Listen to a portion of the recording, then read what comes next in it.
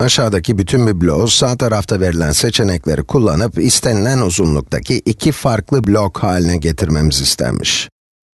Evet, biraz karışık gibi ama eğlenceli bir alıştırma. Şimdi elimizdeki bloğun başlangıç uzunluğu 2 birim. Bizden istenilen hedef uzunluklardan bir tanesi 5 bölü 8 birim ve diğeri de 1 tam 3 bölü 4 birim. İşlemleri yaparken ne durumda olduğumuzu, nasıl ilerlediğimizi, nerede olduğumuzu aşağıdaki diğer bloklar sayesinde görebileceğiz. Şimdi biraz kafa yormak gerekiyor. Bu başlangıç bloğumuz ve uzunluğu 2 birim. O zaman 1 birim uzunluk aşağı yukarı burada olmalı, değil mi? Yarısı.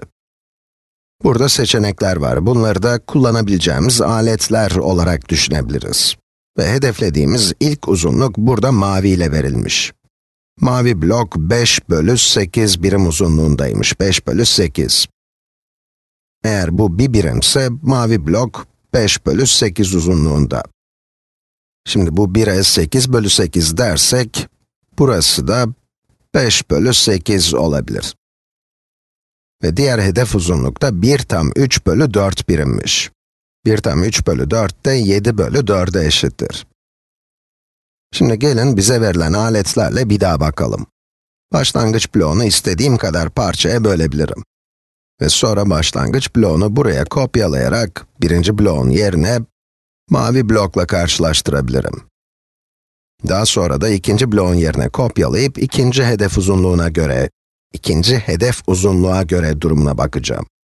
Kısacası uzunluğu 5 bölü 8 birim ve 1 tam 3 bölü 4 birim olan bloklar elde etmem gerekiyor. 3 bölü 4 demek, 6 bölü 8 demektir. 8 buradaki en küçük ortak payda. Yani benim başlangıç bloğundan 1 bölü 8 birimlere ihtiyacım var. Daha sonra bu birimleri kopyalayacağım, 5 bölü 8 ve 1 tam 3 bölü 4. Yani 1 tam 6 bölü 8'e ulaşacağım.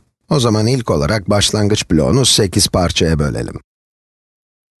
Başlangıç bloğu 2 birimdi. 2 parçaya bölersem yarısına, yani 1 birime ulaşırım. Şimdi bölmeye devam edersem, 2 kere daha bölersem, yani 4 parçaya bölersem, yarım birime ulaşmış olurum. Eğer bir birimin 8'de birini istiyorsam, başlangıç bloğunu 16 parçaya bölmem gerekiyor. Çünkü hatırlayalım, başlangıç bloğu toplam 2 birim uzunluktaydı. O zaman bölelim. Bu, 2 birimin 1 bölü 16'sı oldu. Yani 1 bölü 8 birim. Ve şimdi de bu uzunluğu yeterli sayıda kopyalamam gerekiyor. Bu gördüğünüz mavi blok 5 bölü 8 birimdi. Demek ki bu parçalardan 5 tanesine ihtiyacım olacak. 5 kere kopyalayalım. Burada ise 1 tam 3 bölü 4 birime ihtiyacım var. Unutmayın, 1 tam 3 bölü 4, 7 bölü 4'e eşit. 7 bölü 4 ise 14 bölü 8'e eşittir. Buradaki 1 bölü 8 birimde, bana bunlardan 14 tane lazımmış. 2, 3, 4, 5, 6, 7, 8, 9, 10, 11, 12, 13, 14.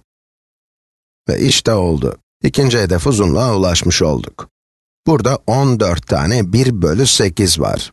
14 bölü 8, 7 bölü 4'e, o da 1 tam 3 bölü 4'e eşit. Burada ise 5 tane 1 bölü 8 var. Şimdi sonucumuzu kontrol edelim.